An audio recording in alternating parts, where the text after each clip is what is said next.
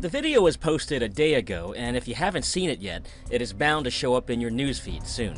It shows an electric car on a test track going 235 miles per hour. The Verge called that top speed brain-melting. The computer said it would do 235, and we were within about half a mile an hour of prediction. So you already knew it was going to happen? Yeah.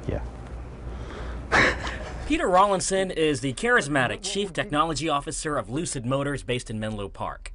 The car in that video, it now sits inside their design studio and begs the question, what are they trying to prove? I'm here to do my part in transforming the way humanity transports itself in a more sustainable manner. Lucid is about 2 years away from actually delivering the so-called Air with some eye-popping numbers. The base model will have a 240-mile range with 400 horsepower and cost $52,000 after federal tax credits.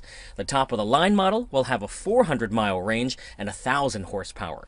What's more, the car is designed with the exterior size of a mid-size sedan, but with the interior roominess of a full-size sedan, complete with optional rear seats that fully recline. Rawlinson brushes off the notion that the Lucid Air is a, quote, Tesla killer. Tesla's only scratching the surface. This is not kind of like a knockout fight between two pugilists. This is a league table. There's always room on that table for a new entry if the product is good enough.